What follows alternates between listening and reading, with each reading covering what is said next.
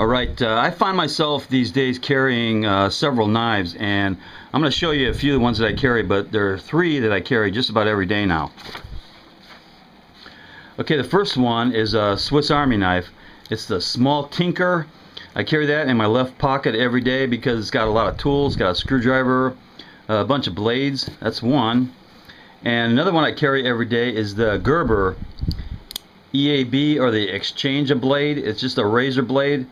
It's a very thin package, and I carry that in my left pocket also. Very thin, so that's the left pocket.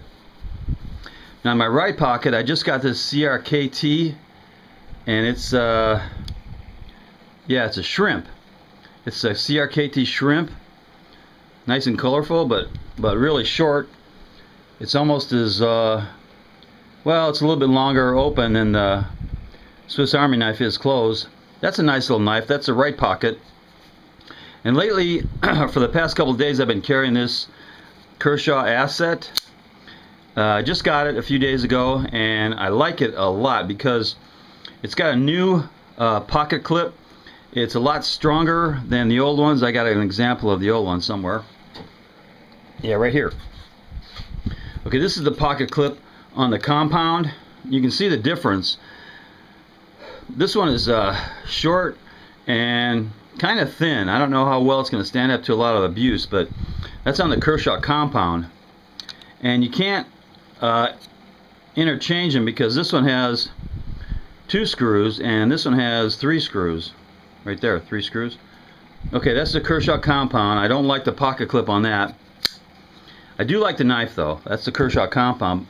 But I've been carrying this Asset for a few days now, and I really like it. It stays in the pocket really well when driving, getting in and out of the car.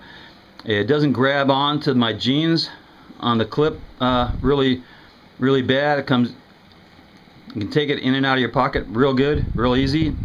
So this is the Kershaw Asset I've been carrying. So I've been carrying 1, 2, 3, and 4 knives a lot these days. And it's not just because I get, you know, it's a new one, but I have lots of knives to carry and choose from. Here's a few of them.